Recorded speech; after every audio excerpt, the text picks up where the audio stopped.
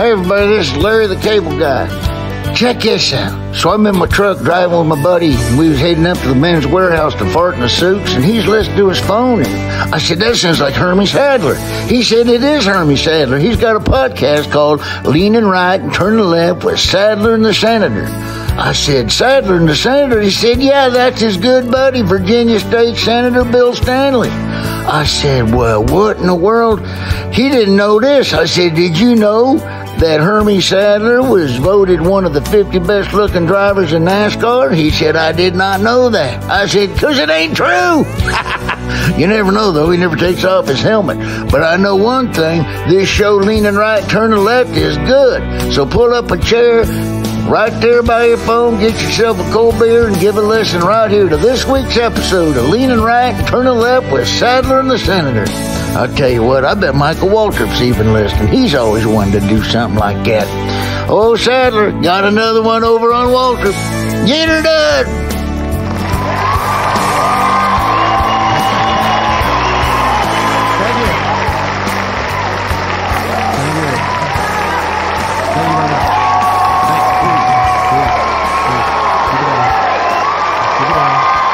Crowd out here today. Thanks, Larry the Cable Guy. Thanks for you listening. Thanks for the cheering.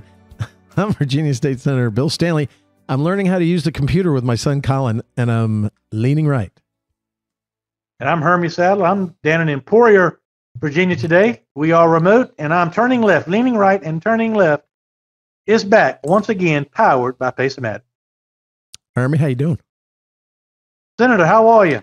Well, you know, I'd rather be with you. I think we just broke a streak. We broke the streak of having Shep on a bunch of shows, and now he's in a sit-out. Shep Mouse. Shep Mouse is not here again. He's on a walkout. What's wrong with Shep?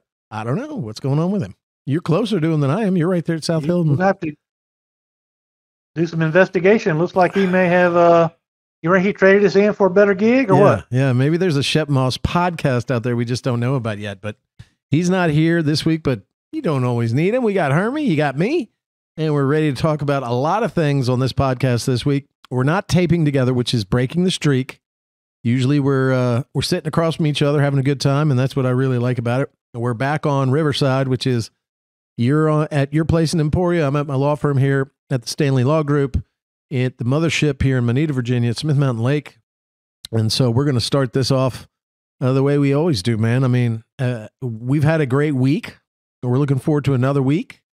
And things are just happening. Things can change in a week. Yeah, isn't that crazy? I mean, you and I, we own it. For those that are listening for the first time, we're happy to have you. But Hermie and I started a race team, an open wheel modified race team a couple years back.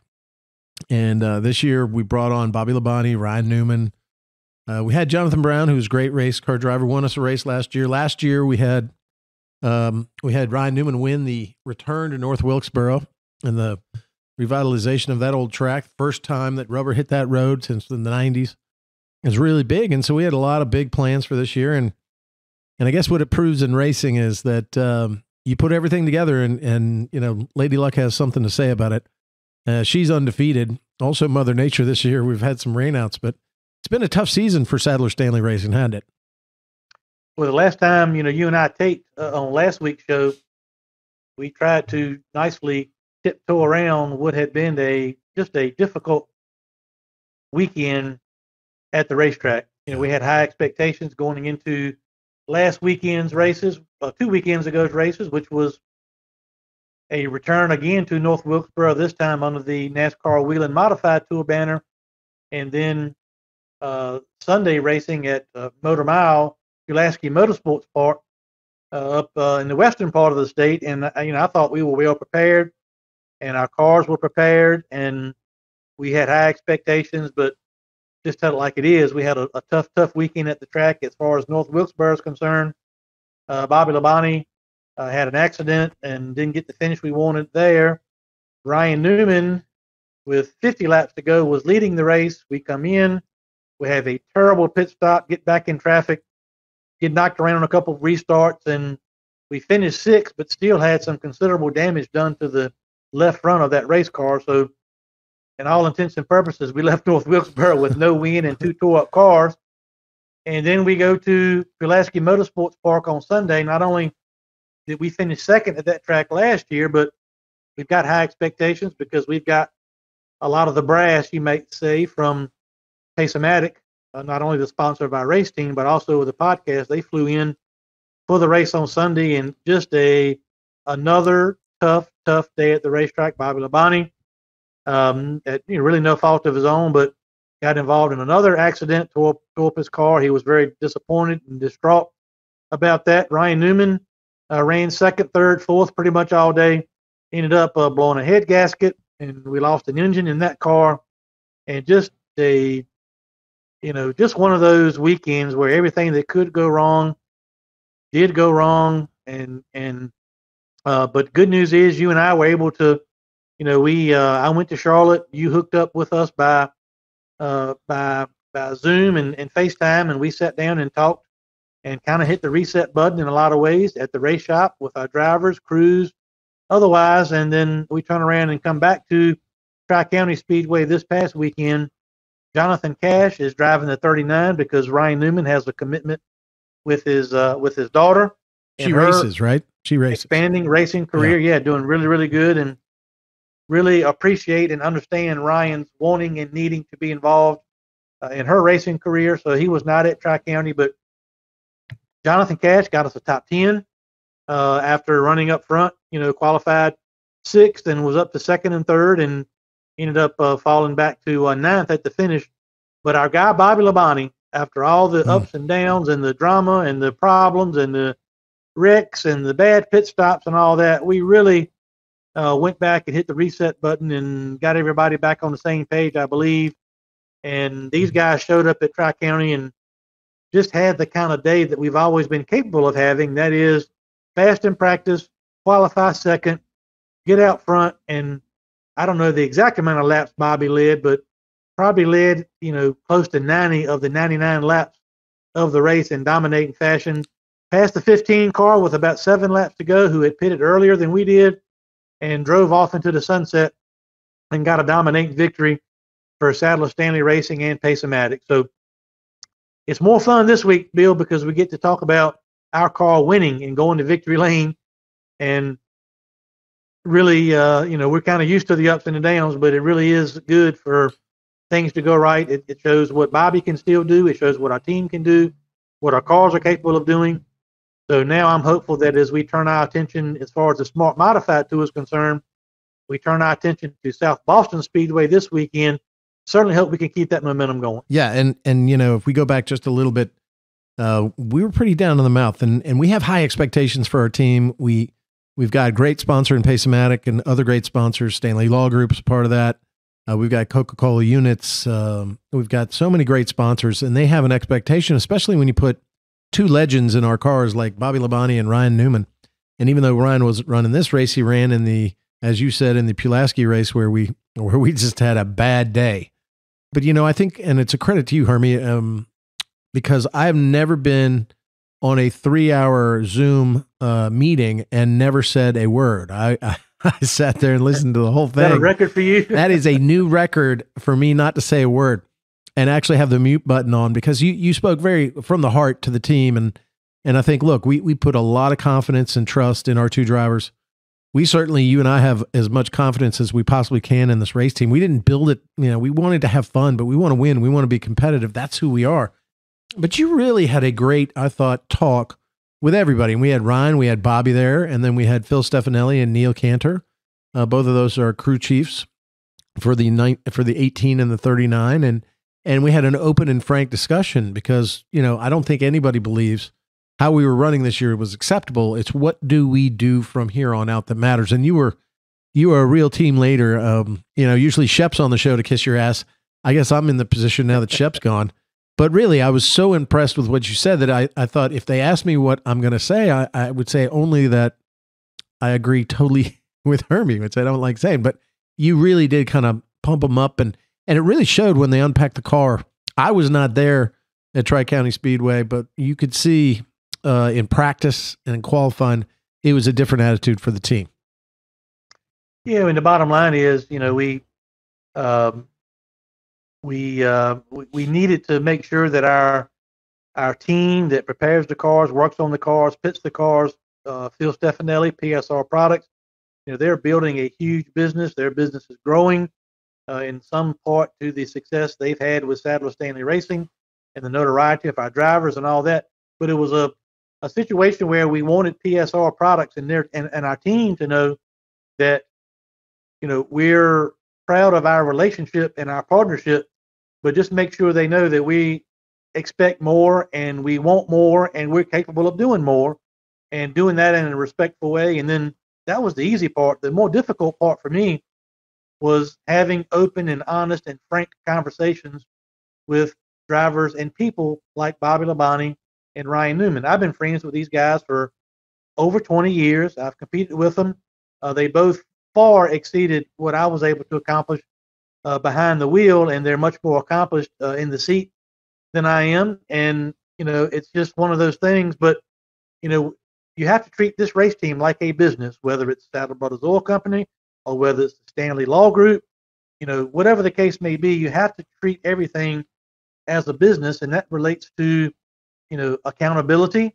And even though you have drivers like Ryan Newman and Bobby Labonte, they needed to be told and better understand that, okay, we have expectations and marching orders for our drivers too. You have to do these things the right way, and you have to, when you have feedback, it needs to be given in the right way.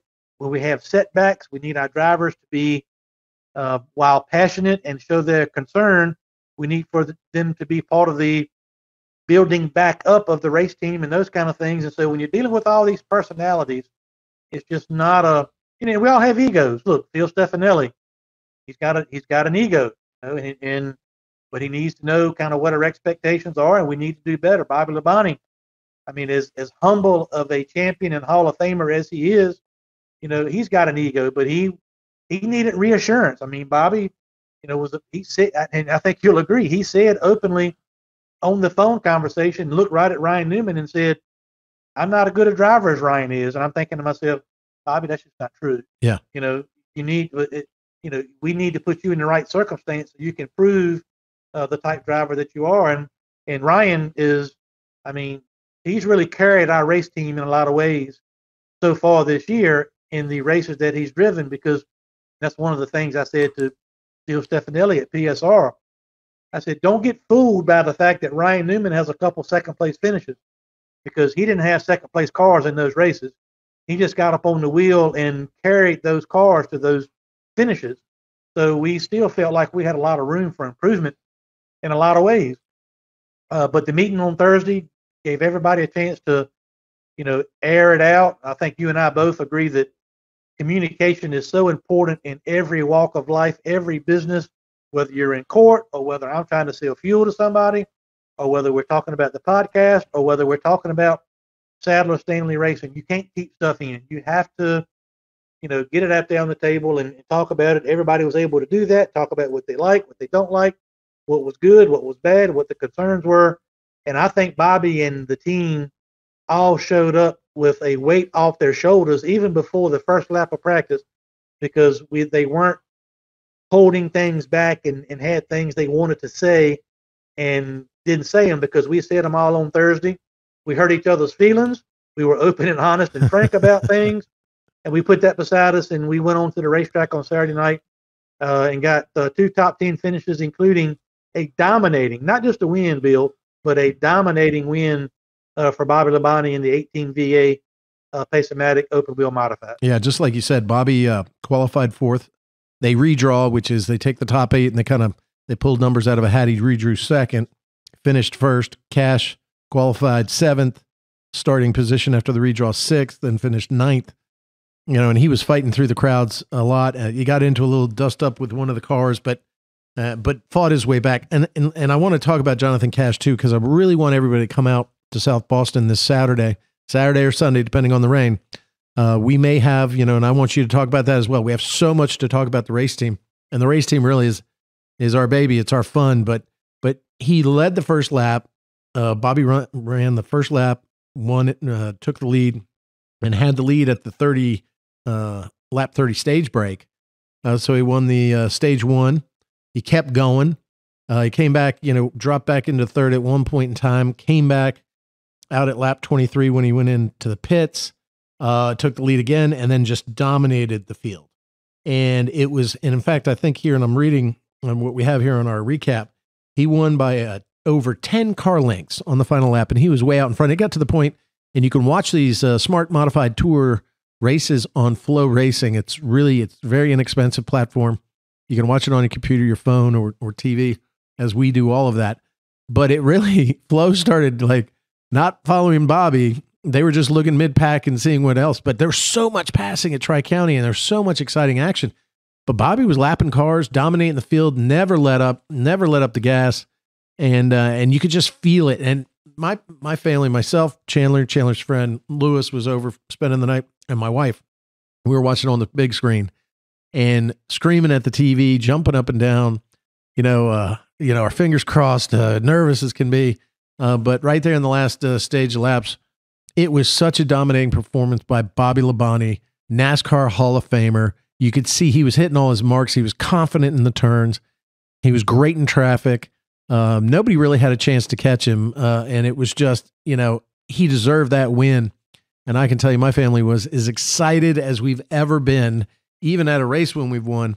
We were hugging each other, crying and tears of joy because Bobby is just one of our favorites. Chandler loves him to death. And we just could not believe that what we had been hoping for came true. And it was between you and Bobby and Ryan and me sitting silently on the phone. I heard a lot of communication, and maybe that's what we were missing, that everybody knew what was happening. So it was obvious that there was a symbiotic nature between Bobby and the race team. We even had some of Jonathan Brown's old pit crew there who were all pumped up and excited, but there was that communication, and it really spoke volumes on the racetrack watching Bobby race around. But then we bring your boy Jonathan Cash. He's a kart legend, a really soft-spoken guy. Wears the same black hat, same black shirt anytime I've seen him, but is a real student of the game in the sport of racing. And man, he was exciting to watch. I mean, what'd you think about that, Herm? I mean, you're the one that said when Ryan doesn't run, we made a commitment to Jonathan Cash. I didn't know him from Adam's House Cat. You knew better. The guy had never run a modified before this year, right? And here he is out there competing with the best in the Southern Modified Tour. Yeah, Jonathan Cash owns P&P Speed Shop in Oxford, North Carolina. He's one of my partners, one of my distributors for Premier Racing Chassis, another company that I own. I want to be involved in karting, to give back to that community, help kids get started in racing, because that's how me and my brother started, and Jonathan's a big part of that. He's although to your point, not well known, he doesn't have a name like Bobby Labonte or Ryan Newman. When it comes to the Mid-Atlantic region of Virginia and North Carolina, he's a very accomplished late model stock car racer, in addition to all the things he's accomplished in the karting industry. And I've seen him race before. I know he can drive. He can, you don't ever have to worry about when you put Jonathan Cash in a car, does he have the grit? Does he have the determination? Does he have the fire? And can he get the job done? Because he's proven time and time again that he can. He's also stepped in as we've worked to make our cars better and make our team better. He stepped up and done some testing for us as well, because, Bobby is busy with projects and Ryan is busy with projects sometimes. And sometimes we decide to go test. Those guys can't go. Cash jumps in and he gives great feedback, has a great feel for the cars. And so, he still has a lot to do with when our cars are successful.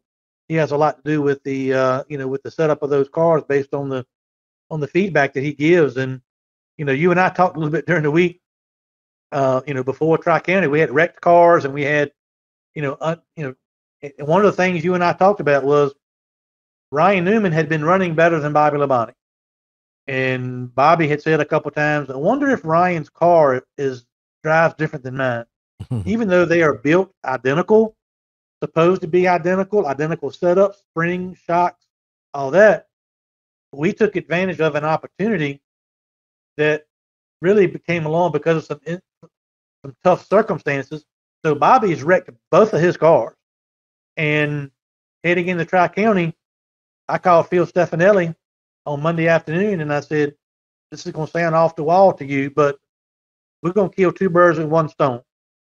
We're going to make sure that, Bobby, we get Bobby's stuff fixed back like it ought to be, moving into South Boston and Martinsville and Orange County coming up. But take Ryan Newman's car that has been outrunning Bobby, take the 39 off of it, and put 18 on it. We're going to let Bobby drive Ryan's car to see if we can answer some of those questions. And then we took another car, our fourth car, and fit it up and put Jonathan Cash in that.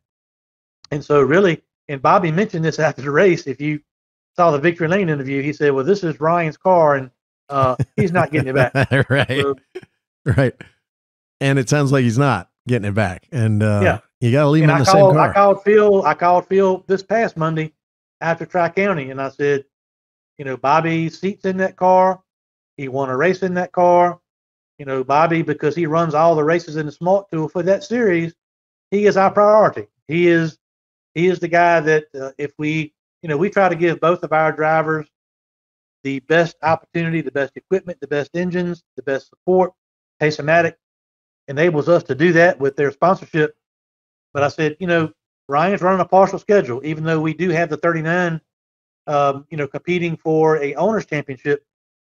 Bobby's showing up every week, and so he's our guy. And so when we have to make a decision on, equipment and cars and whatever, we're going to lean towards Bobby if we have to do that, because he's our full-time guy running all the races. So it paid off. It worked out great. Bobby got the job done. Bobby now has a lot of confidence. The team has a lot of confidence, and I hope and expect that they'll carry that momentum right into South Boston this weekend. Well, and that's exactly right. We got Sobo coming up. One thing we've got 2 races left. It's South Boston and then Orange County 2 weeks after that. And the Smart Series. And that's the championship for the Smart Series. Then we have one race where we're entering for the last race in the Whelen Modified. That's the NASCAR sponsored modified series at Martinsville, which is October 26th, I think it is, Thursday. So it's going to be a quick turnaround. We're trying. I tell you, the guys in the shop are thrashing because we've got South Boston coming up, and then when we get down to the 26th and 28th, we got South Boston, then a week off, and then we got Martinsville on Thursday, turn right around in Orange County on Saturday for the Smart Tour Championship. And so that's really something that we've got to get really prepared for, because we have no idea what may happen at Martinsville on Thursday, and got to be ready for Orange County on Saturday. So we're working hard to get our fleet of cars and engines back in the kind of shape that we'll need for them to be to get the job done down the stretch here for our final 3 races. And right now, in terms of our standing, Bobby as a driver is 9th in points.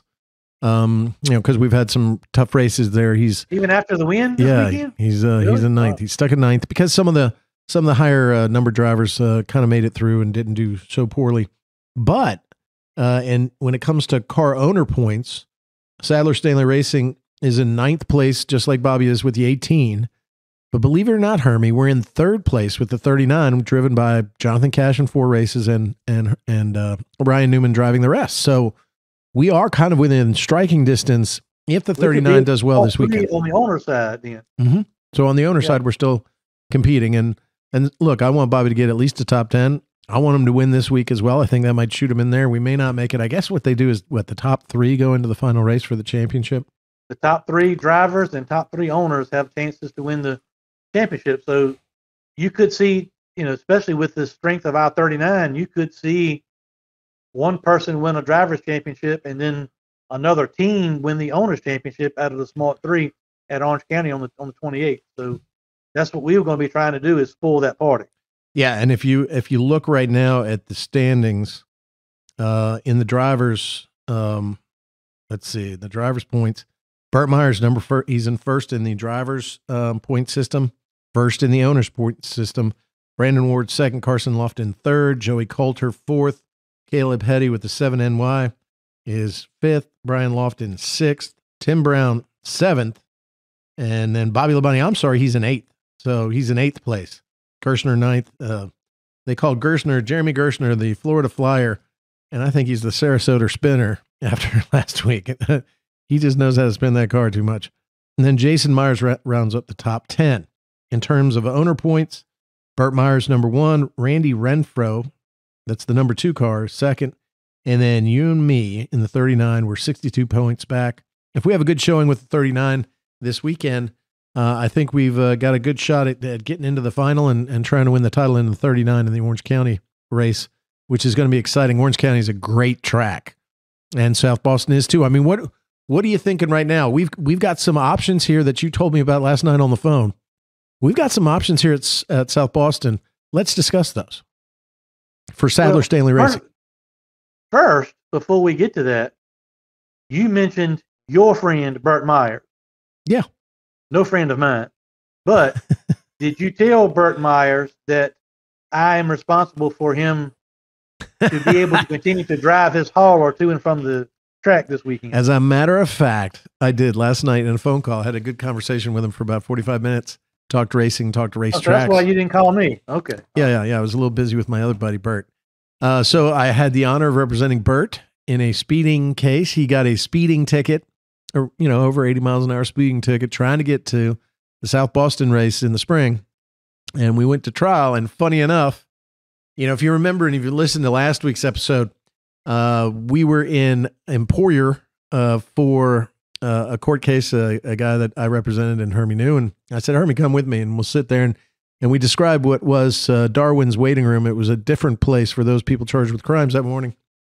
But we were sitting around waiting, and all of a sudden, everybody and their mother sees Hermie. And they're like, hey, what's going on? Hey, Hermie, what are you doing? What are you waiting here? Oh, and I get moved to the front of the line because of Hermie Sadler. Thing goes well because of Hermie Sadler. I walk into the Brunswick Courthouse, which I've not been to in, 10 years.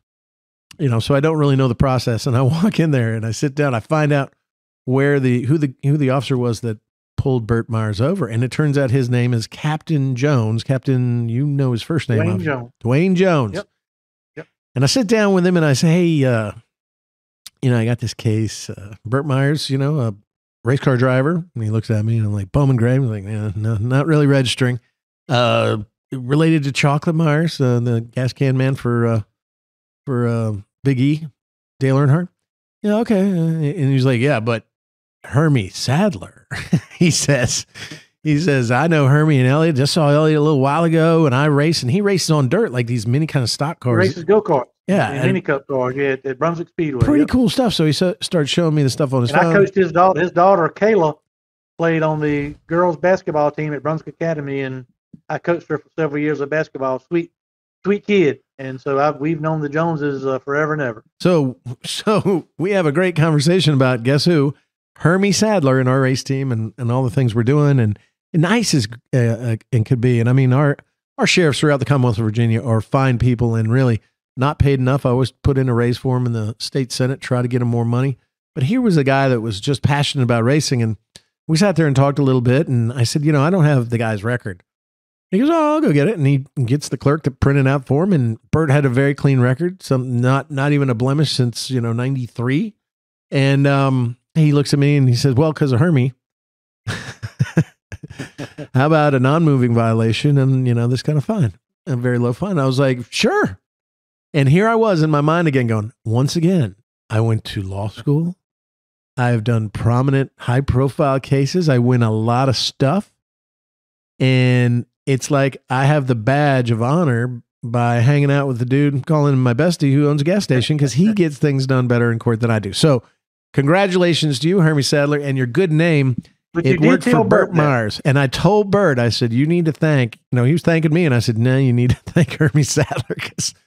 Because I said, well, yeah. And the guy runs in the Smart Series with us. And he's like, oh, okay. Well, and went back to talking about Elliot and Hermie and his relationship, and has the highest respect for you, as I told him, and he knew that you guys had for Captain Jones. And actually, I think in South Boston this week, and he's running for a championship at the Brunswick Speedway. Yep. Brunswick Speedway. That's a dirt track. Dirt track.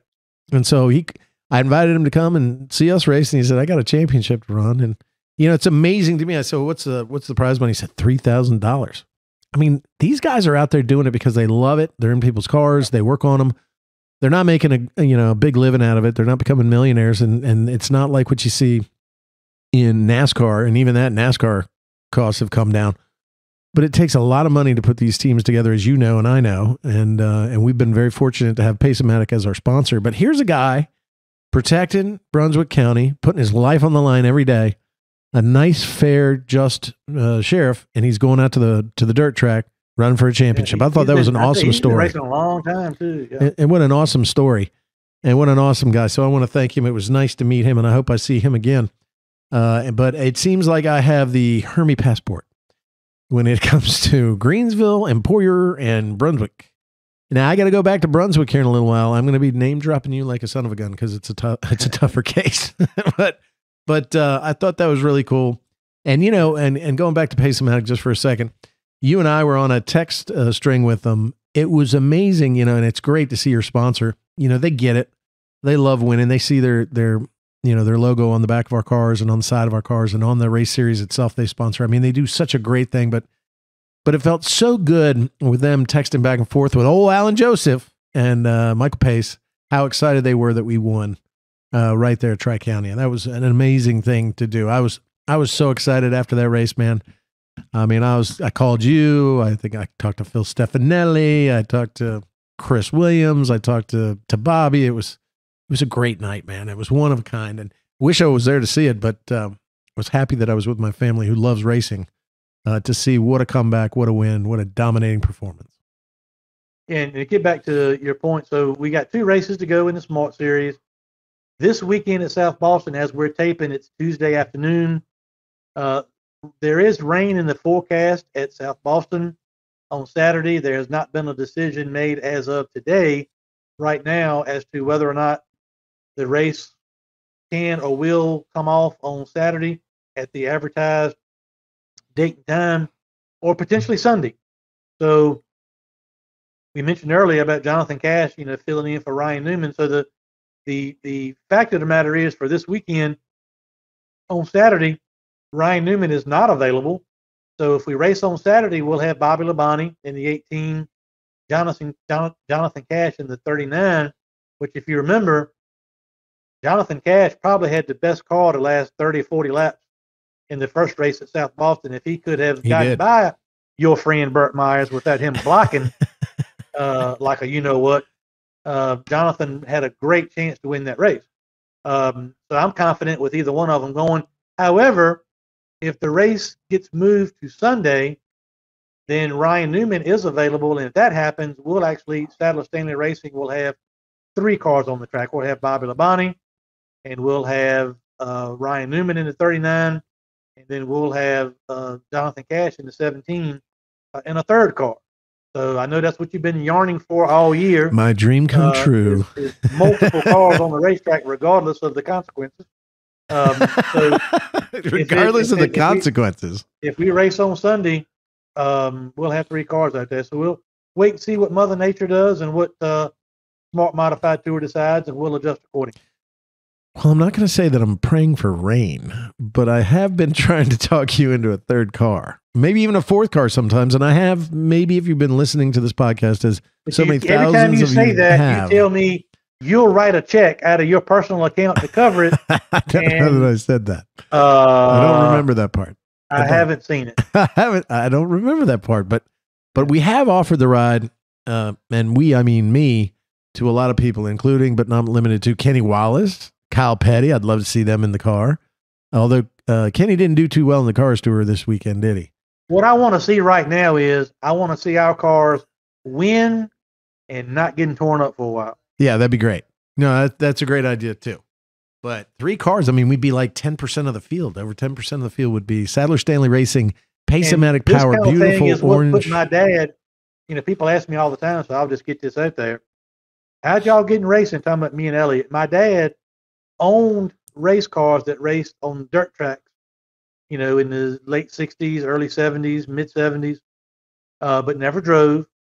But what put him out of racing, my dad will tell you right now, the day he got out of racing is the day that his partner, Julian Mitchell, from right here in Emporia, used to own Mitchell Brothers Supermarket. Julian and my dad were best friends. They owned this race team together. They had a 100-lap dirt race at Saluda all these years ago. And I don't remember the exact payout, but it was a big dirt race for, the late 1970s. And so Julian Mitchell, who is wide open with everything, said, Herman, let's take 2 cars to Saluda so we can finish first and second and really wax their ass. So we had Eddie Royster driving 1 car, well-known dirt racer from Middleburg, North Carolina area, and James Hilton, who made his name in the ARCA series later in life and actually ran some cup races later. We had Eddie Royster and James Hilton driving my dad's and Julian Mitchell's 2 beautifully prepared number 22 cars. They had Weekend Warrior on the side of them. That's what they call themselves. So plan is going great. They qualify first and second. The green flag drops. They're running first and second. The first caution comes out when Eddie Royster, who's running second in one of my dad's cars, spins out, but doesn't hit anything. But the caution comes out. James Hilton, the other driver, went all the way around the track while the caution was out and dust was flying. He couldn't see him and ran into the other car that my dad owned. Total lost both cars running into each other.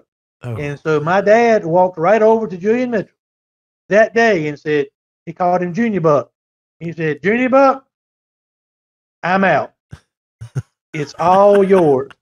And Julian's like, Herman, you gonna give me all this equipment? You're not gonna make me pay for my half? He said, I'm gonna do you a favor. You can have it all. And Junior Buck was like, thank you so much, Herman. Of course, about 6 months later, Junior Buck comes to Daddy. You son of a gave me all this. So he gave him a black hole of race cars and equipment that Junior Buck was now individually responsible for funding in good days and bad. So this thing that you constantly push for is what put my dad out of racing. I take it back. I take it all back. We only have to put 1 on. How's that? 1 car. I mean, we got 2 already. You didn't tell me that story ahead of time. I mean, I enjoy you. I mean, how often does you Lieutenant Governor of the Commonwealth of Virginia, Winsome Sears, get offered to run in an open wheel modified as one of our drivers? I mean, I thought that would have been a great idea until she showed up campaigning for Emily Brewer. Yeah. I take that one back too. Unfortunately, I struck her off the list to drive. Still a great Lieutenant Governor. Yeah, absolutely great person. Great person. She's cannot drive the car now. For the Commonwealth of Virginia. Can't drive the car now. No. I'm not going to pay for her to drive my race car when, I'm a loyal person. I demand loyalty. I give loyalty, like it or don't. And I think you're a lot of the same way. Always. I give unconditionally, and I'm loyal, and I just expect it back. Yep. So if I don't get that, I'm sorry. I don't roll like that. So what do you think we're going to do? I mean, we've got sponsorship. We're very grateful. Pace O Matic signed on for another year. We have a great relationship with them. They're really into what we're doing here. And one of the reasons we got the short track open wheel modified team was to help short tracks in Virginia, North Carolina, South Carolina survive and thrive, help those small businesses that surround those short tracks and depend on them partly for their income. And then the skill games that are in those convenience stores around those short tracks and in the rural areas that use that money that they get from having skill games, bona fide, legitimate skill games in their stores, restaurants, bars, convenience stores, truck stops, in order to survive in this Biden economy, the Bidenomics. It's really a good symbiotic thing. So where do we go from here? I know it's one race, and you know me, Hermie, if you haven't, you have been listening to us. If you're here for the first time, we want to thank you for coming. It's a growing audience, and we really appreciate it. But Hermie, if we're not having a good time, I always want to be like the barking dog. What happened? What went wrong? What do we do? What do we do? And Hermie needs a 24-hour period. Now, we have 1 win under our belt in the 2023 racing season. And I'm like, where do we go from here, bud? I mean, what do you see, looking forward with Sadler Stanley Racing? What are we looking forward to in ending this year and then going into next year? Well, you and I And don't start with that story from your dad again. you can have it. How about that? True story. That's a true story. Oh, good Lord, it's hilarious. True story. But as we continue to fight in court, you mentioned the skill game lawsuit. The Commonwealth of Virginia is still after us, and one of the things that as we're sitting here talking, we're waiting for a decision to come down from the Supreme Court of Virginia that could affect our case in one way or the other. So, the Attorney General and the Governor's office and otherwise, they have yet to be willing to come sit down to the table and try to work this out. And I say that because one of the reasons why we have this race team and why the race team is working is there are a lot more people, as I'm talking to you right now, a lot more people know who and what Pace O Matic is now than 2 years ago. Because all 2 years ago, the skill game industry was just gray machines and bad people and dirty people and sneaky people. And, what we've tried to do partly with the race team is, hey, you can try to label these people if you want to, just because you don't like them. But these are good, hardworking, honest people that have built a tremendous business that provide wonderful opportunities for their employees and small businesses that legally operate these games. So we've carried the banner of, no, it's not scuzzy, not gray machines. Right. They're not killing the lottery. Not run by Alibabas, like they say. That crap. None of that.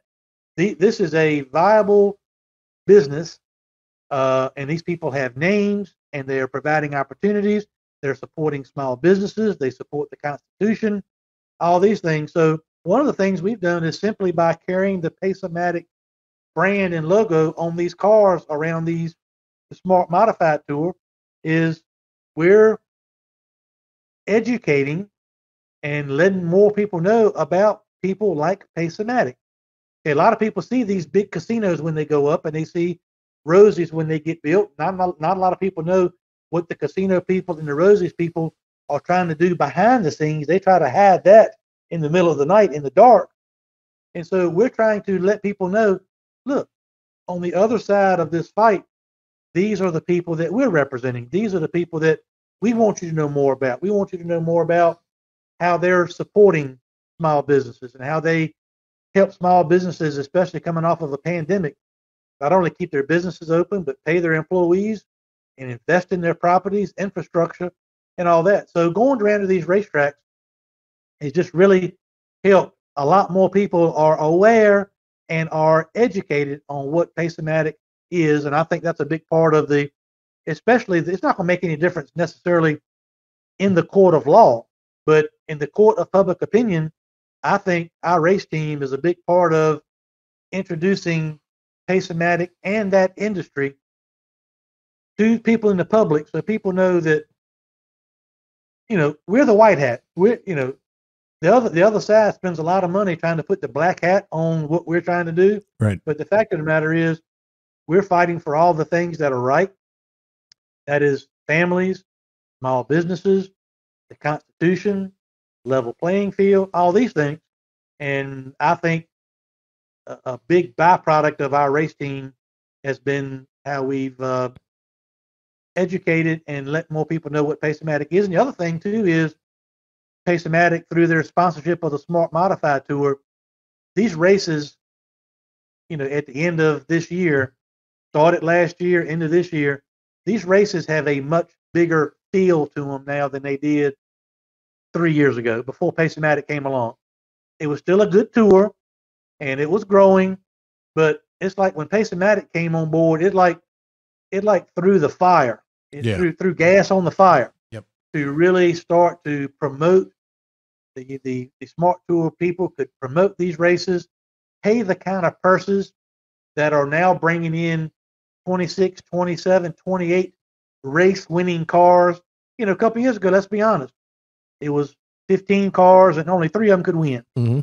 Now, with this kind of purse money and this infrastructure and this, exposure for sponsors, and we're able to. It just feels like when you take like this weekend in South Boston, when these modifieds roll in, it's a bigger deal now than it was a couple of years ago, and a lot of it has to do with the with the money and the power that that Pace O Matic is done. So yeah, that's the part that we see every day. But I do think a big byproduct of what we're doing with the tour and with our cars is humanizing Pace O Matic and who they are, what they do, and all these other things. And I think it's very, very important that we do that. Well, and I think, not only you're exactly right on that part, but their involvement and willingness to engage in those rural areas, in those inner cities, in the areas where the convenience stores, the truck stops, the bars, the restaurants have the games.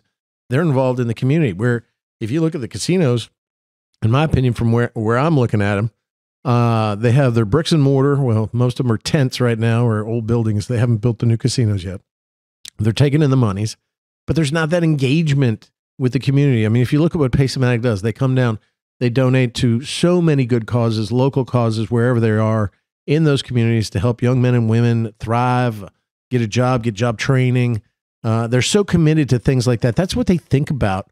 You recall when they found out that my bill for the robotics team got killed for political reasons because of you. And one of the places was in your area was willing, needed that kind of scholarship money that would be able to pay for the robotics team to be able to build the robot and also travel to these statewide and nationwide competitions. They immediately stepped up and said, "Hey, we want to help."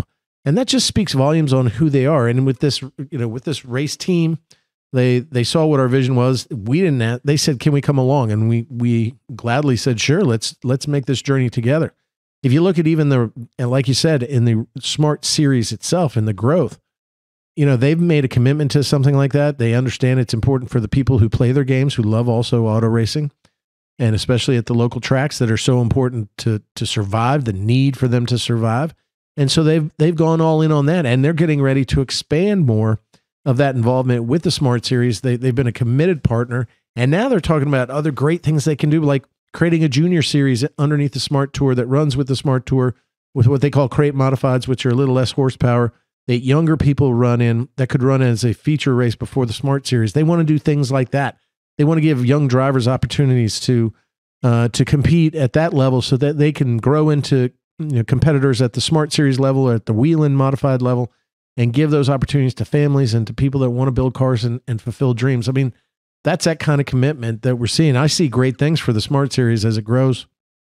I see some opportunities for partnerships with other racetracks. I see great opportunities for partnerships with other race leagues, like the Cars Tour, owned by Dale Earnhardt Jr.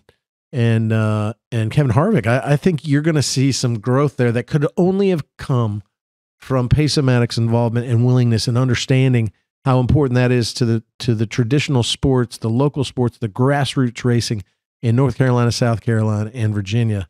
And that makes me excited that they want to come on board and they wanted to be a part of this. You don't see that with the casinos. You don't see anything like that. They take their money, they take the money from the people that at least can afford it, and they take it out of the state. Pace O Matic brings the money in, allows the local businesses like your small business and other small businesses throughout the Commonwealth of Virginia to compete in the gaming market, to be a player in the gaming market, to have their little space without interfering with the big casinos. And yet they stay, and they stay with the convenience store. And I know a lot of those that have come to talking with you and me love the relationship that they have with Pace O Matic. And everybody can say, well, Stanley, you're just shilling for them because, you represent them. They're your sponsors. No, it's a lot more. There's a human factor about that company with Michael Pace, with Carmen Pace, with, Alan Joseph, Paul Goldine. It goes on and on. Barley. I mean, I could go on and on and on. Gina, both Ginas. And, you know them, you get to know them. It's not some stuffy corporate types. It's not that casino ilk. It is real human beings that really do give a crap about that small business owner and being successful. And I got to hand it to them, and their willingness to be a part of this racing experience, this journey that we're on, has really been something that has been meaningful, impactful, and successful. So far, so good. But it's we're building something, and people that come talk to me, it's gone a lot from what is Pace O Matic to now, we appreciate Pace O Matic and what they do. Yeah. And so building that brand loyalty amongst the people here in the Commonwealth of Virginia and North Carolina, South Carolina, other places that we run. And so I hope now through this process and other things that are going on, people will be more inclined to listen and be open-minded when there's a discussion going on about Pace O Matic and the fight for skill games and what the casinos act one way when they want to get in the paper, and they got a lot of other things going on in the middle of the night that they don't want anybody to know. And I'm feeling the effects of that right here locally in my hometown. Yeah, how's that Rosie's going? Continue to fight for what's right. Hi, folks. This is Hermie Sadler. Thanks for listening to our all-new podcast, Leaning Right and Turning Left with Sadler and the Senator. I hope you are enjoying the show as much as Senator Stanley and I enjoy bringing it to you. Whether you're a family traveling together or a truck driver hauling freight up and down the highway, I hope you will take the time to visit one of our Sadler Travel Plaza locations in Virginia and North Carolina. Sadler Travel Plaza locations are licensed dealer locations for Pilot Travel Centers. And we also carry Shell Motiva petroleum products for our four-wheel friends. We pride ourselves on providing one-stop shopping for service, food, and entertainment. Our food options include Five Guys Burgers and Fries, Quiznos, Dairy Queen, Hermie Sadler's Faux Show Bar and Grill, Victory Lane Restaurant, Hunt Brothers Pizza, Dunkin' Donuts, and much, much more. Our locations include Sadler Travel Plaza in South Hill, located off I-85 at exit 12. The Sadler Travel Plaza of Emporia, which is conveniently located on exit 11B off I-95, and Sadler Travel Plaza on Highway 58 in Suffolk. We also have our North Carolina location, Sadler Travel Plaza in Dunn, North Carolina. That's exit 75 off I-95. We appreciate all of our customers, and Bill and I appreciate you listening to Leaning Right and Turning Left with Sadler and the Senator, powered by Pace O Matic. Hey, this is Bill Stanley, Hermie Sadler's sidekick on this podcast. When I'm not in Richmond at the Capitol or doing this podcast, my real job for the past 27 years is as a trial attorney with the Stanley Law Group. Here at the Stanley Law Group, we represent our clients in every courthouse in the Commonwealth. No problem is too small for us to solve. No case is too big for us to win. Whether it's criminal charges, traffic offenses, civil disputes, litigation matters of any sort, we handle it all. We make sure that we treat every client like family because they are to us. Your problem is our problem. Your success is our success because we hate to lose more than we love to win. And believe me, we win a lot. Don't believe me? Go ask Hermie. I'm his favorite lawyer, and he hates lawyers. So give us a call at 540-721-6028 and let us help you. Or visit our website at www.vastanleylawgroup.com. That's www.vastanleylawgroup.com. At the Stanley Law Group, we'll make sure we're the lawyers that you swear by and not at.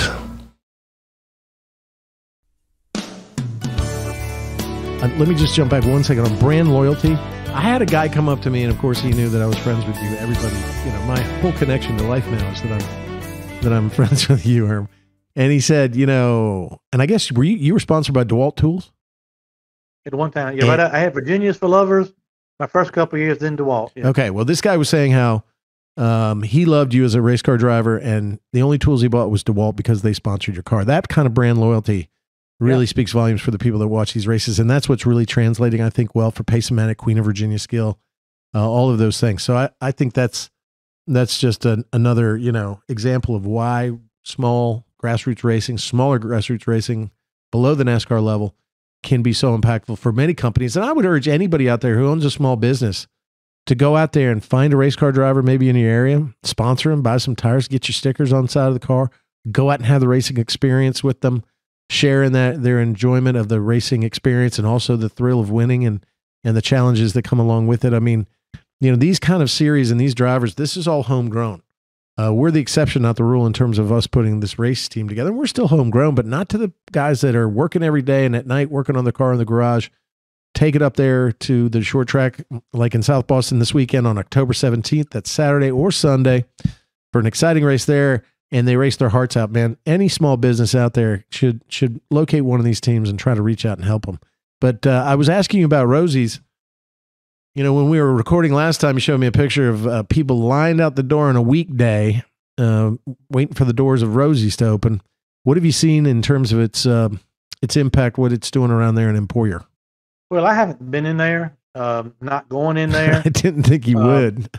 Until, if the day comes where they come sit down at the table with you and I and other people that are, all we're asking for is a level playing field and equal, fair government that will rule and run all businesses and all of those that are legally allowed to participate in that industry.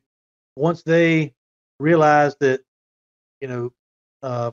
procuring a monopoly for them is not what the United States of America is all about, certainly not the Commonwealth of Virginia is about. If they ever came and sat down at a table and we figured out how we could all coexist and do business in the same town like all other small businesses do here in Emporia and Greensville County outside of Rosie's, then I'll support them. But until then, I'm not. But they have lots of cars, people pulling in and out. I don't know anything other than I have had people tell me that have gone is, through this point, they've been open about 3 weeks now, whatever. When you go in now, when you register and sign up, they give you free money to play with. Your first time there, they give you free plays so you can, I guess, so they can get you hooked. Then that's a hook. Back, but they are giving people free plays and money when they go in and things of that nature to get them started. But I love competition, not only in racing but in life and in business.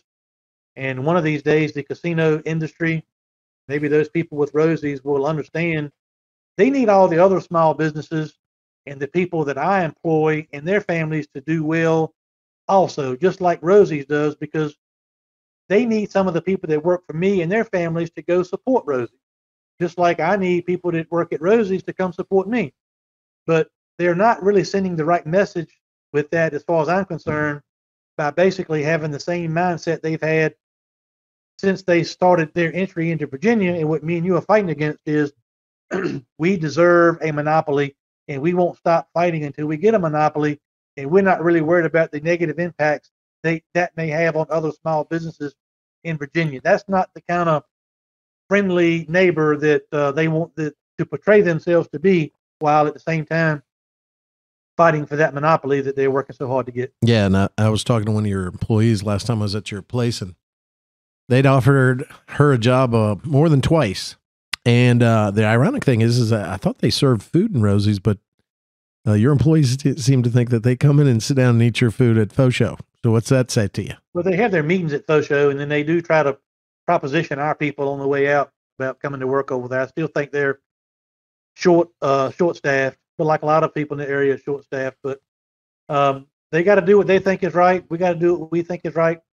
And we're going to keep fighting and see where we land. Well, you're still not losing any of your employees, which says a lot about your business that you run.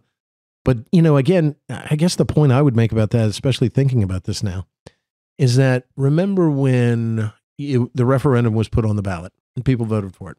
All the, local politicos were saying, this is going to bring jobs to our area.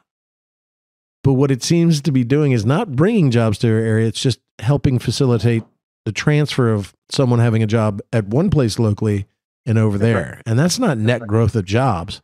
That makes the job pool a little thinner and hurts the small businesses that have been there paying the taxes in Emporia and Greensville County for years and years and years, and employing the people there and giving them good wages and keeping them out of poverty and providing them health insurance.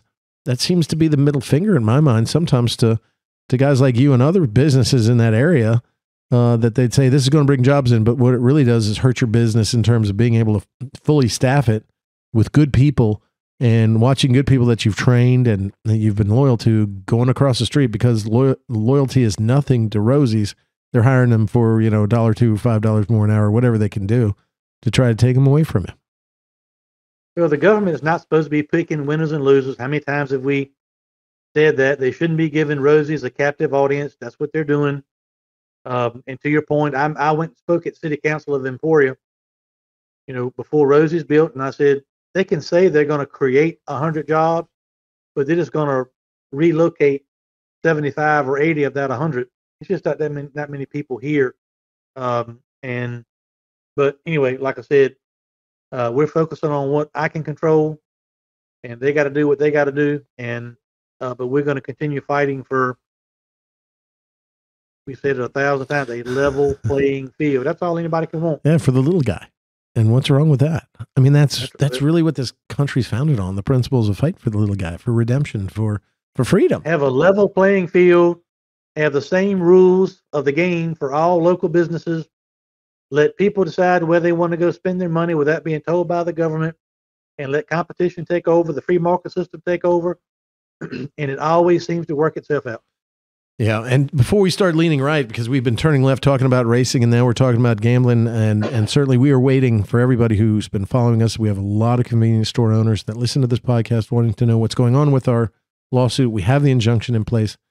They have appealed for the second time. That is still pending before the Virginia Supreme Court. The amicus briefs, which are friends of the court's briefs, have been filed by the Churchill Downs, the owner of Rosie's, and the casinos, trying to say that skill games should not be a part of the gaming industry and that small businesses should not be allowed to thrive and be a part of that gaming industry, the emerging gaming industry in the Commonwealth of Virginia. Something I was against from the very beginning, but believe that if you're going to let it happen, you ought to let Virginians participate in that marketplace. It's only fair. And they've been doing everything they can to shut us down, keeping tax dollars away from the Commonwealth of Virginia because they'd rather Virginia not get it in order to put pressure on Virginia to allow them to dictate policy and monopolize how gaming in Virginia will occur, which I think is patently unfair. And here we go again through the hamster wheel. But we have trial coming up in December. In fact, you've got your deposition coming up this week, my man. I mean, yep. You are going, even though that you were on the stand, if I remember correctly, about an hour and a half, 2 hours in the first go round when we got the injunction, when the skill games were turned back on because they are protected free speech interaction with the player and the game itself, based on Supreme Court of the United States principles. They had every opportunity to cross-examine you. I'm going to tell you, you were one of the best clients that I've ever had testify. I thought we were very effective in getting that message out and the facts that you testified to. But now the Attorney General wants to depose you after having cross-examined you. You've never had a deposition taken of yourself. I know you've sat in a couple with me and like with Kevin Hall, the former lottery guy, that by the end of it, he was kind of waving his umbrella at me, coming at me. I don't think he enjoyed my questions, but now's your turn to be deposed. Have you ever taken a deposition before? Never. Okay, well, guess what? Here it comes.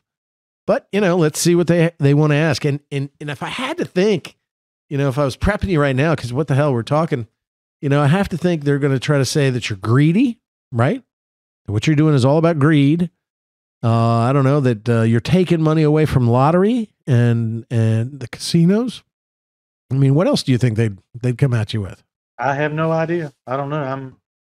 Like I said, I testified, I got cross-examined, and, everything that they've tried to say, we've been able to disprove in a court of law. And they can say all the things they want to about money, but I've said it before, I'll say it here, and I'll say it in the deposition. If they think that's what it is, they can take all the skill games in the Commonwealth of Virginia and throw them in the Atlantic Ocean, as long as they take the casinos with them. They are the ones, the Commonwealth of Virginia are the ones that decided they were going to open the floodgates to gaming in the Commonwealth of Virginia. And these casinos and Rosie's and these otherwise, they were going to be the golden ticket that's going to, fix all the economic problems we all have in different parts of Virginia, especially the rural areas like I live in. But then they've decided to let these casinos come in and basically run the industry, create their own laws, and at the same time, step on the constitutional rights of small businesses. So I don't care if we don't have games, but if the casinos can build and do their business and Rosie's can come and build and do their business, then the small businesses should be able to legally and constitutionally run the games that they're legally operated to be able to run their businesses and take care of their families, just like the casino people do. And that's just not what is happening. So yeah. I understand they probably have to make this about money to try to win a point in the court of public opinion. But to me, it's not even about that. It's about how can now I'm a third generation owner operator of a small business in the Commonwealth of Virginia. I'm now responsible for the daily operations of this company, our convenience stores, the oil company, the truck stops, my 300 plus employees, and everything else. I'm responsible. But it's okay for the government to give a monopoly or to give a better deal to the casinos, and then basically have the governor, Ralph Northam, sign a law that says, okay, we're going to come in and take this part of y'all's revenue in this piece of y'all's business and give it to the casinos. They don't have to earn it. We're just going to give it to them. And then I get told things like I heard Janet Howell, Senator Howell, say on the Senate floor one day when she was actually in a committee meeting when this discussion was going on about skill games. Actually, someone else, I think Jennifer McClellan, actually stood up and made a few comments warning Janet Howell about the risks of the government picking winners and losers and giving all this power to the casinos and all this revenue and money and all the damage being done to small businesses. And Senator Howell, not very compassionately, said, well, those people are just going to have to find another way to make money. Yeah. Crazy. Just crazy. I mean, all this is about is fundamental fairness. And if, what is the casino afraid of? And by the way, why are they afraid of small businesses like this? And by the way, before we filed a lawsuit, and you know this, but maybe the general public doesn't, and maybe the Attorney General's office that's going to depose me this week doesn't know it.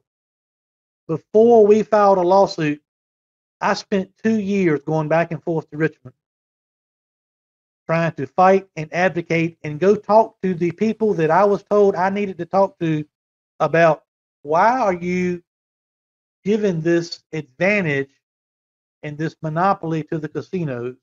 Let me explain to you how things are in our world. And nobody would talk to me. So I didn't jump up one morning and decide, hey, let's go file a lawsuit. I went over there for almost 3 years. Yeah. And advocated, talked, tried to negotiate, whatever, and they just won't have it. And so they left the lawsuit as the only option. And I guess I was the only one that felt it was important enough to stand up and fight. But that was the only option left because I tried to go sit down like I've always been able to do things. Get people in a room, just like we did last Thursday with Sadler Stanley Racing. You got a bunch of problems. Let's not talk to each other or about each other in different rooms. Let's put everybody, all the key figures together in a room. That same thing that I have wished that legislators, casino lobbyists, Rosie's, Churchill Downs, let's all get together in a room somewhere and go around and say, this is what I think is right. This is what I think is wrong. This is how it's affecting me. This is how we could work together. Let's at least have a conversation. But they are unwilling to do it. And for some reason, there's some people in the casino industry that have got the ear of the Attorney General and somebody in the governor's office. Don't know why or how or whatever. But we're fighting something way bigger than skill games right now. We're fighting about the Constitution and people's rights and livelihoods and otherwise. So I think I do hope, as you can tell how you've pissed me off and fired me up talking about this, I do hope that the Attorney General's office tries to somehow portray this to me as being something about money, because it's the money from the casinos and their lobbyists and their investors that have bought the government in the Commonwealth of Virginia to get us to this point. So they're the ones with the money problem. Well, I'm going to be sitting next to you on Thursday, so I hope I see this fiery passion and demonstrated when they start asking those questions. You know they got to do it. And the thing is you were asking the question, why did the casinos seem to have the ear of the Attorney General's office and maybe part of the governor's office somewhere? Well, it's money. I mean, they've come in here. I mean, look at all the money they're paying right now to try to put another casino in the city of Richmond. They had the opportunity to put one in Petersburg. Senator Joe Morrissey worked very hard to get that there. And then, but it was really, the casino said, we don't want to go to Petersburg. Petersburg's not a nice place. I guess that's what they thought. Petersburg is a great city. We want to be in downtown, the city of Richmond. And they are pouring like $8, $10, $15 million in a referendum just to get people to vote yes. And this is after Richmond City in the Commonwealth of Virginia, the capital of the Commonwealth, already voted no to a casino. And see, this is where I see the same thing. It's like the casinos are just like, we're not going to take no for an answer. We're just going to keep running this thing. We're going to get the politicians to go along with it, and we're going to run it until we get the vote we like, which is a yes vote, which again is the bullying type tactics, the sharp elbows, in my opinion, all the way they deal with these things, that they're going to dictate policy in Virginia. They're not going to let Virginia and Virginians dictate policy on how they're going to operate within the confines of our great state. And that just pisses me off because it's just not fair. We don't let any other industry do that. I mean, the closest that comes to us when the United States military sets up its bases and sets up its, ports and on the Eastern Shore. And I get that because it's the federal government, but name another industry, Hermie, that comes in and pushes us around in our own backyard. Name one. And we just sit there and go, okay, well, I guess, those, casinos win again. I mean, it makes no sense. It shows us to be weak as a state. And I think we need to step up and stand up and protect Virginians. And that's what we're doing in this lawsuit. We've been successful. We're waiting on the Supreme Court. We've got a trial coming up in December no matter what. And then we're going to have the General Assembly session in January with at least 1/3 new House of Delegates and senators who haven't been poisoned by this issue, have an open mind. Although, I'm sure they're getting a lot of money from the casinos and those special interests. So who knows what we're going to have when we get back. But it just seems fair is what's required here, and fairness is what is needed. So, well, I just think, as I've said many times, yes, this issue is skill games, but what we're fighting for is way bigger than that. I just don't know how we allow a precedent that says you got enough money, you can go to Richmond and get your way and eliminate your competition through the government, not by out-competing them in the free market system and competing. That's when the people win. When businesses compete in the free market system, that's what forces them to have better prices, better services, better selection, better locations, all those things. That's what makes it better for the customer. When the government comes in and tries to, dictate who can operate a business and who doesn't, what incentive is it for other businesses or those businesses that have those monopolies? What's their incentive to be better? What's their incentive to hire the best people? What's their incentive to give the people the best benefits, their employees? What's the benefit to, what's motivating them to keep the bathrooms clean, to invest in new infrastructure? I mean, the government is saying, this business is yours. You don't have to work for it. We're giving it to you because you've thrown all this money around Richmond.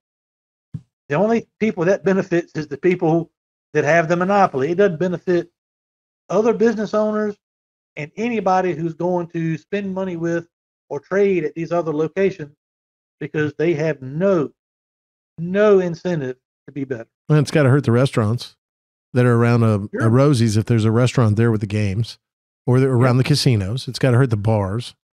You might get the ancillary, people leaving the casino, going to a bar or restaurant afterwards, but they've got it all self-contained right there in the casino. So the established businesses, of course, every locality says, well, load the tax revenue, need the tax revenue. But if you look at it for the effort, it's not that much in my mind. They got a sweetheart, in my opinion, tax deal from the state. It could be, it should be, it must be more. The potential for skill games to bring hundreds of millions of dollars, both on the local and state level.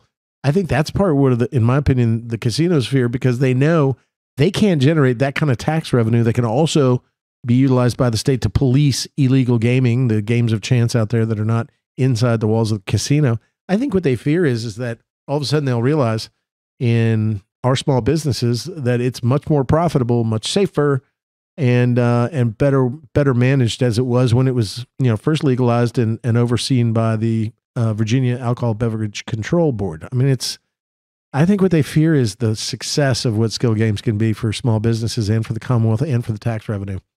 And so I think your questions, in my opinion, if that's what they're saying, I mean, I don't think you're an expert on determining First Amendment issues of, free speech. So they're going to start attacking your business and the taxes that you're not paying. And the taxes that you're not paying is only you pay the income tax, the rate in the state based on the revenue you generate there. But the income, that you're not paying tax on is because the General Assembly, through these small special interest and just a small amount of General Assembly members, have kept tax revenue away from the Commonwealth of Virginia. So I don't think that's your fault. So if they're going to ask you about, the success of your games or the money you're making or the greed or, what the hell else are they going to ask you that's really going to prove their case? And we'll find out because we're going to prep tomorrow with our co-counsel, the great Jason Hicks, and we'll be getting ready. And what we'll do is we'll talk about that maybe this weekend after your deposition when we're at South Boston. We'll do some recording there and we'll tell you what's going on. Maybe we'll have the Supreme Court decision that time. We can break it down for all those people that are interested about freedom and small business and the fight and the journey we've been on to protect both here in the Commonwealth of Virginia. And I just hope people are paying attention, Bill, because this is way bigger than skill games. This sets a terrible precedent. This right now we could be skill games at issue, but if the message is that the government can pick winners and losers, and it can be based on how much money you've got to come spend with the General Assembly and with legislators, and that is a scary proposition. Yeah. And that's why it's really important for us. People might be saying, oh, here we go talking about skill games again. But look, you open the door, then it's the next thing that the government's going to take control of and choose big business and a monopoly over your rights and freedoms and your choice.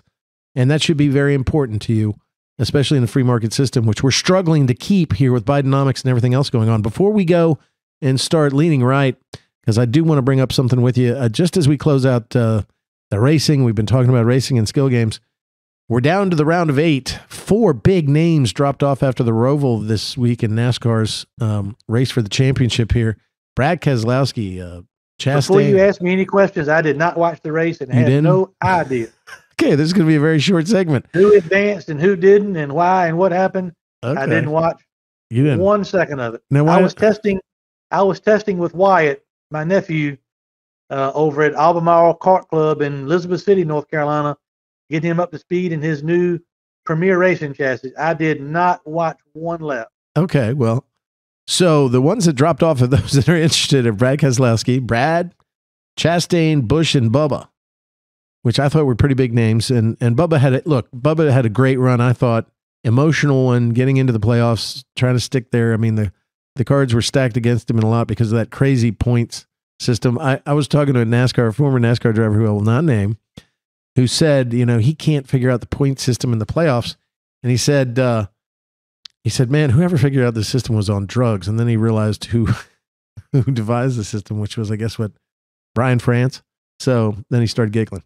And, but the final 8 are there. We have, Kurt Busch Kyle Busch is out. That sucks. Bubba, hate to see him go.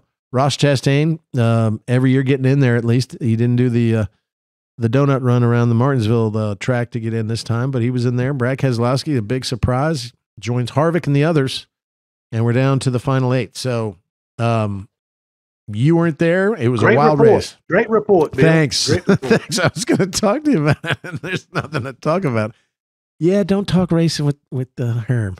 So tell me about Wyatt. How's he doing? I mean, he went from sports athlete, baseball, and football or something else. Okay, but playing baseball. But I remember your brother said that I guess because the wife too, they didn't want their kids to get into racing.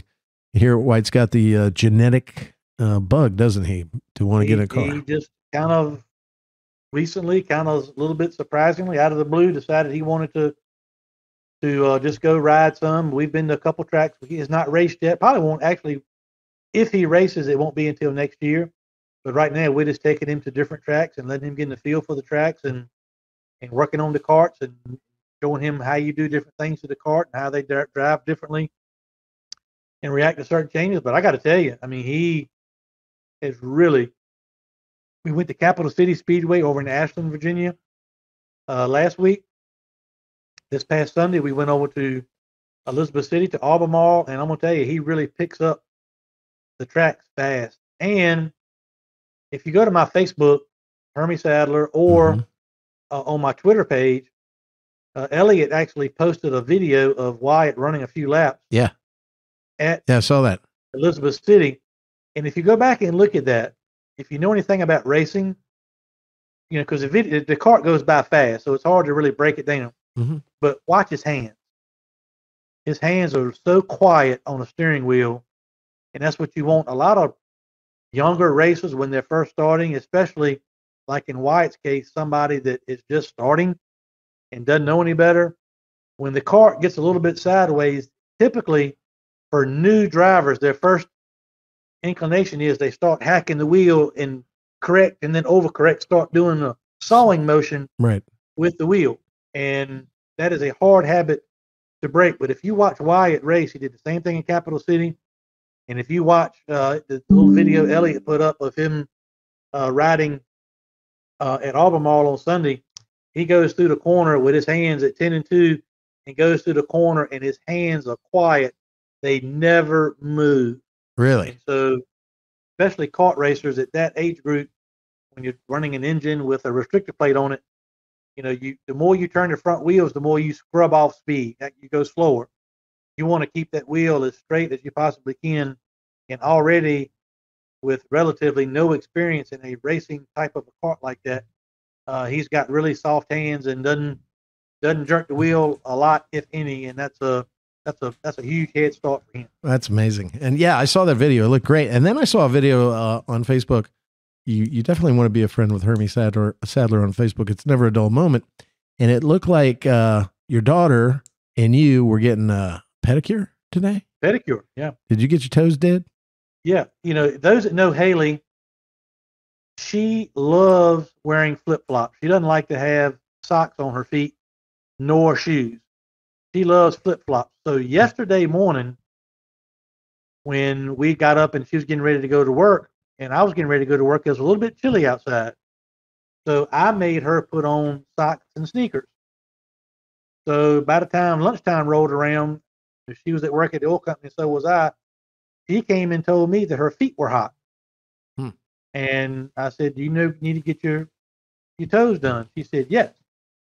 So because I made the mistake of making her wear tennis shoes and socks, I had to make up for that by taking her to get her feet done. And while I was there, I got mine done too, which really for her is a big step forward for Haley, because with the sensory issues that she has, for her to allow somebody to cut her toenails and do all that and do the pedicure was something she would not have always done.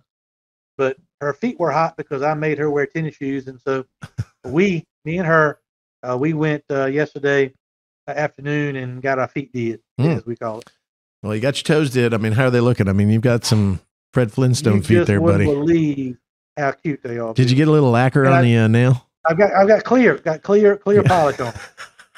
I can't wait to show you on Saturday. I can't wait to see it. And make sure you wear those. Let me guess, you're such a man's man that you've never had a pedicure. I've never had a pedicure. I've never had a manicure or a pedicure. That's your own fault. Well, I mean, I was raised by a manly man who, Navy guy. I mean, he didn't get a pedicure. I mean, you went to a barber shop. You didn't go to a hair salon.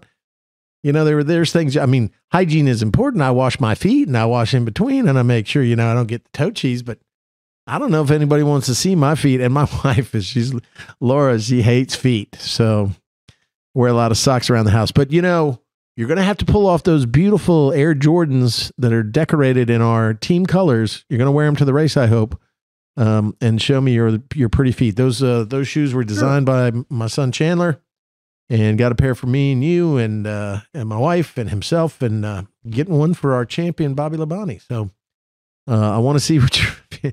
That sounds so creepy saying this. God, Hermie, I can't wait to see your feet on Saturday. You're pretty. Well, I saw you were taping her, but you weren't taping yourself getting a pedi. I didn't hear anybody going. I showed my feet in the water. Oh, did you? I must have cut it off early. But I don't blame you. Psychologically sound work for me.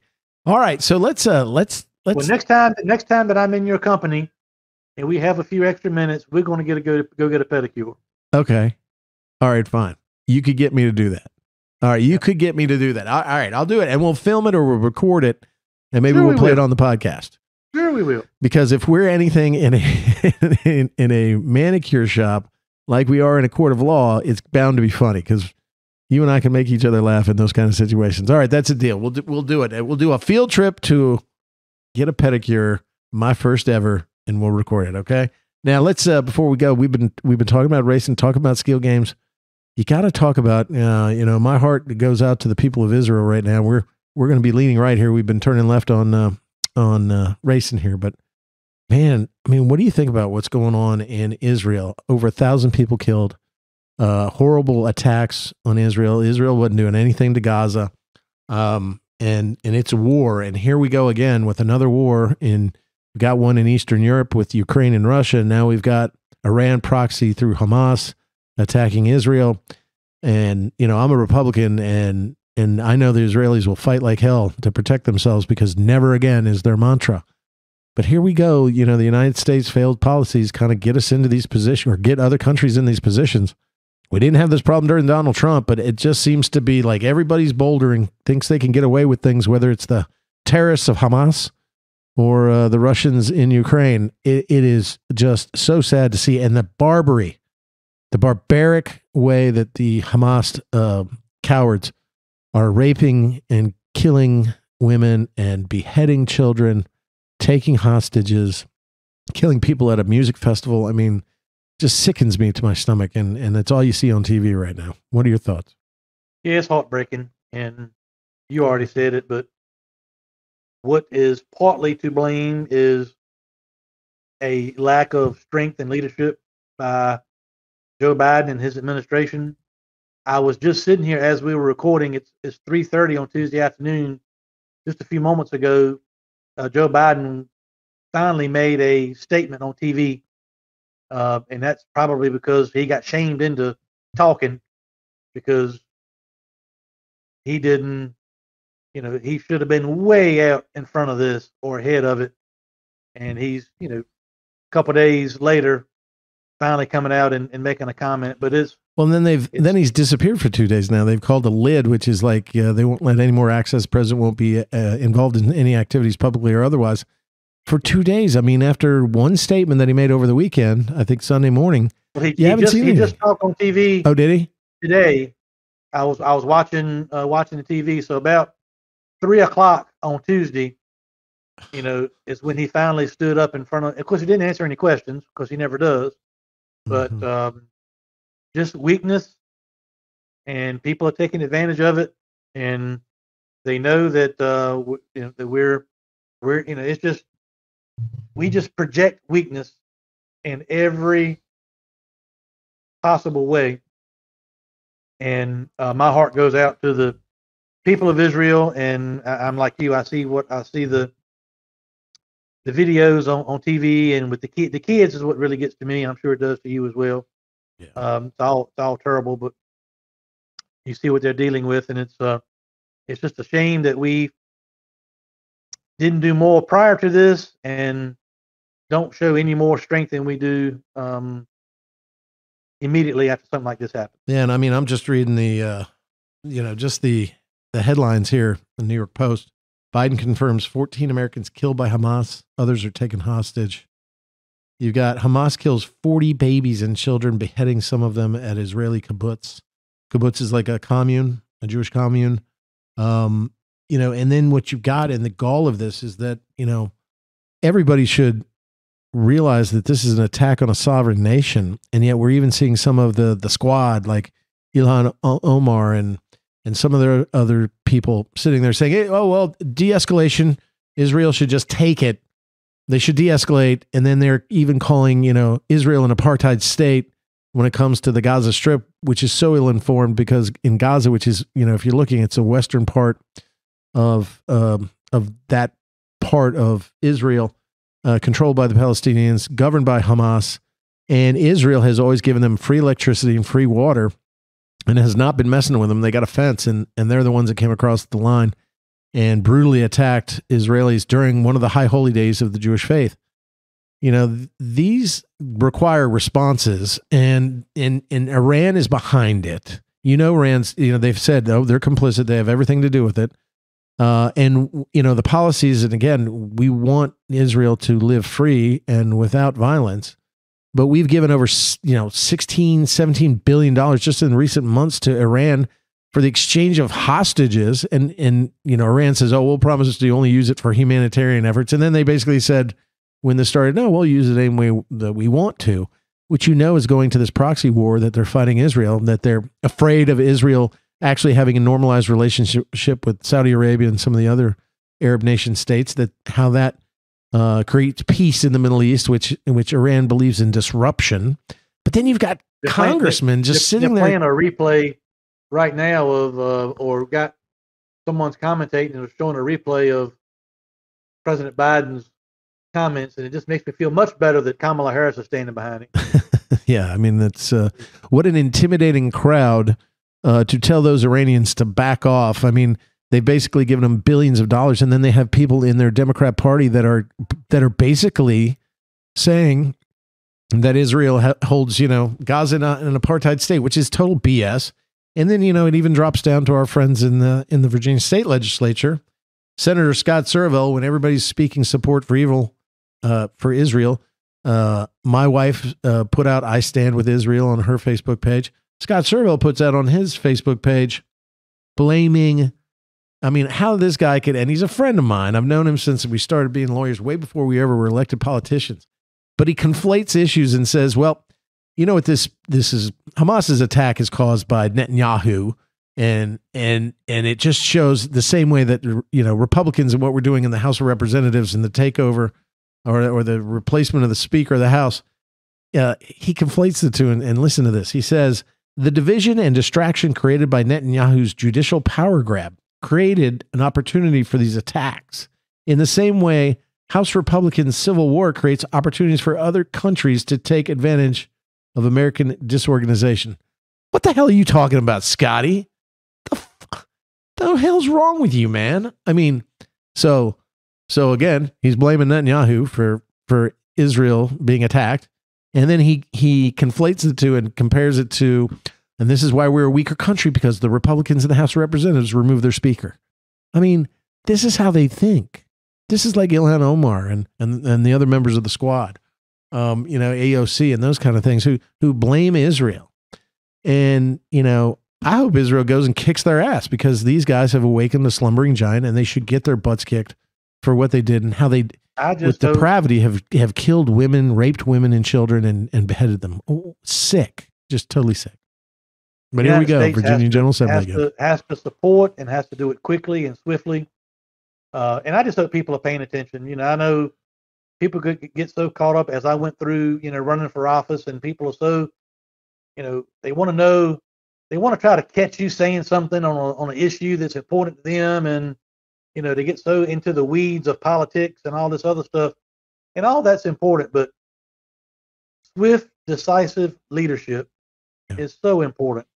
And being in a position where when you tell somebody something, they know that you mean what you say and say what you mean, and have those kind of people around you. And we just look so weak. It's actually an embarrassment for how we're being portrayed on the national and the world stage right now. It's really, really disappointing and scary. But my heart, as I said before, goes out to the people of Israel, and I hope they get the support they need to protect themselves, because it's unfortunate, and it's sad, as you said, the constant reminders on TV is one of the scariest things I've seen. And we had the wrong person in charge. Yeah, that's all I know to tell you. And we look weak in our response, and it looks like when we were kind of like playing footsie with Iran, not just in the money that we handed over to them, but also trying to re-engineer, the nuclear deal with them. I mean, they just treat us like fools, because we are fools. And look, they've sent munitions. They're saying there may even be munitions that have come from Afghanistan and the Taliban that we had left in Afghanistan in that horrible withdrawal from Afghanistan when Biden did that 9-day withdrawal, and and just it was a debacle, and many people died from that.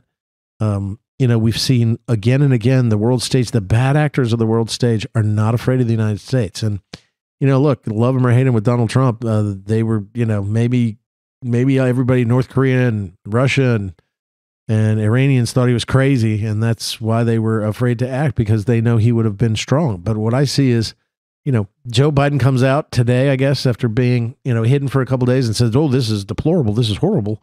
Well, that's not really a lot of action. And I've heard we've moved some of our ships. Yeah, we know that. Yeah, yeah, exactly. This is awful. We moved some ships into the Mediterranean, but it's really to protect our own interests, not to assist Israel. And then you've got Democrats saying don't give support to Israel, but wanting to pour billions of dollars into Ukraine because of, once again, I don't know what their hatred of Jews is or why they think Israel is an oppressor state. Quite frankly, I've always said, look, when it came to Palestine, Palestinians and the two-state nation, if they had the two nation states together, working together, they'd be the most powerful thing in the Middle East if they could work together. And that's why a lot of these Middle East countries don't want them to work together or ever be friends or ever work as a unified thing, because they'd be so powerful. It's, and instead you get this chaos. And I don't know why liberals always blame the Israelis and the Jewish state is out of bounds, and it should not happen. We need to stand and support our Judeo brothers and sisters, and we need to let them go exactly what they need to in order to protect themselves and make sure this doesn't happen again. It would be, and what I say, and please, Democrats, stop your nonsense. Please, Scotty Serval, stop your nonsense. Because quite frankly, if you'd said something so stupid like that, that's dangerous. At 9/11, I mean, it's like, oh, we deserved it. I mean, you would never be able to say something. Nobody ever believes that. Oh, yeah, the United States deserved 9/11. It's what our policies were, and the House of Representatives controlled by Republicans. Get out of here. Dangerous. Just get the frick out of here, man. Go back to trying to run a race and beat us in the Senate and get control. But again, this is another, I think, indication in my mind of why Democrats should not be in control of government. I mean, look what they do. They break down the social strata and the family. They indoctrinate our children. They try to tell us, that we can't be as free as we should be. And they don't protect the common man anymore. They go with big corporations. All the things that they used to think about in the 60s and 70s, being for the little guy, not anymore. Being for freedom and free expression, not anymore. And being for making sure that we all live in peace, not anymore, because they are warmongers in so many ways, in my opinion, supporting Ukraine in an endless war without any resolution in sight. And now not backing Israel and saying stupid stuff like my friend Scott Serval just did, making politics out of what is a tragedy in the world. And we should be doing everything we can to defeat terrorism. They've hit our shores. I'm worried. I mean, Herm, don't you think? I'm a little worried they're going to, they're going to be basically, they may be doing terrorist attacks here as well. Yes. We don't project strength. We don't appear to be strong. We're always reacting instead of being proactive. Leadership starts at the top, and, people just don't pay attention. We're just not strong. And the people that we are supposed to be supporting can't feel 100% comfortable in the support we can show, because we got so many of our own problems here, and then we are facing more and more problems abroad, and we've just got to take care of ourselves and be in position to help our allies more and put common sense back to work. I mean, that's what I hope people are paying attention to, not only in the elections here in Virginia, next month, but when we get into next year, I mean, I hope people are just paying attention and educate themselves, because we're headed in a bad way, in a bad direction fast. Yep. And there's that prayer, and we'll close with this, that the Israeli Defense Force is praying.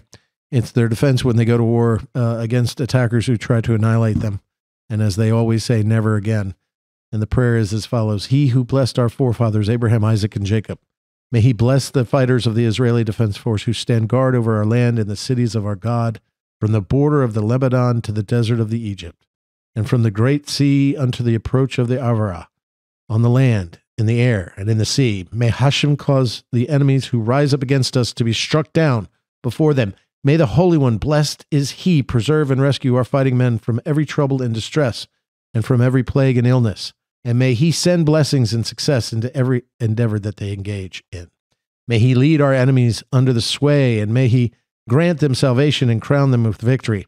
And may there be fulfilled for them the verse, for it is Hashem, your God, who goes with you to battle your enemies for you to save you. Everybody respond, amen. And now they are on the move, and they will take out these bloody terrorists, and this is evil from their nation, and the time has come to fight. And so we support Israel. Our hearts are with you. Our thoughts and prayers are with you. And for anyone in this United States who is on the side of Palestine or who blames Israel, I don't want to hear from you. Just, you have the right to say whatever you want in America, but that's enough. Go on back to your hole. Go on and back to, to your place with your pride flags, and go be liberal on some other issue. Okay. So sorry about that, Herm, but we pray for those soldiers. We pray for Israel, and we pray for those families and those Americans who are hostage, and for their families who have lost loved ones there from these attacks. Amen. Brother Hermie, it's always good to talk to you, but I don't like doing this by remote. Let's be together this weekend as we run for Sobo. We run for the Checkers with Bobby Labonte, maybe Ryan Newman, and definitely Jonathan Cash. Maybe a 3-car duo, or triplet. Well, it's not a duo, is it? It's a 3-car trifecta. You're so excited about the possibility of 3 cars going in a circle, you don't know what to do. Exactly. Ladies and gentlemen, we appreciate you listening. Tell your friends and have them listen as well. You can always find us at www.sadlerstanleyracing.com. You can look up our podcast. We have a website there, leaningrightandturningleft.com. You can see us and find us on Facebook, social media. That is Leaning Right and Turning Left Podcast. And then Sadler SS Racing Facebook page. And then the infamous Twitter, X now, formerly Twitter, handle Sadler Senator, at Sadler Senator, for all your updates, man. We appreciate you listening. We love you bunches, and we love all the feedback. So keep it coming. Tell us what we're doing right. Tell us what we're doing bad. And maybe next week, just maybe, we might see the old Shepard come back. And then we'll be able to say, Shep, Mouse, come on back, Shep, we miss you. Thank you, ladies and gentlemen. I'm Virginia State Senator Bill Stanley, and I'm leaning right. I'm Hermie Sadler, and I'm turning left. Thanks for listening. Thanks for all the support, and thanks to Pace O Matic. This is Leaning Right and Turning Left with Sadler and the Senator. We'll see you next week. God bless you all.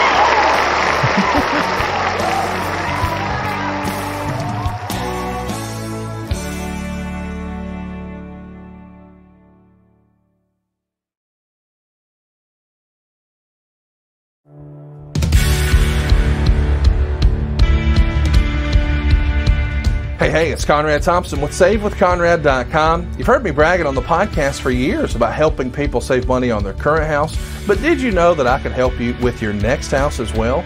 That's right, we can get you into your next house with zero down. No money down loan programs are still available, and I know it sounds too good to be true, but we can do it for you. And by the way, home ownership is more affordable than you might think. We routinely turn renters into homeowners, and we hear back that their new house payment is more affordable than what they were paying in rent. Why would you keep doing that? Stop throwing your money away, paying for someone else's mortgage, and start building wealth for your family. And let my family help at SaveWithConrad.com. You don't need perfect credit to do this. We can improve credit scores down to the 500s, and it's worth mentioning, we never say no. We say not yet, but here's how. You need a game plan to buy a house, and that's where we come in at SaveWithConrad.com. We'll ask you, what down payment do you want to make? And zero is an acceptable answer. And what monthly payment do you want? And then it's time to go shopping. Find out how easy it is and how affordable it is to become a homeowner at SaveWithConrad.com.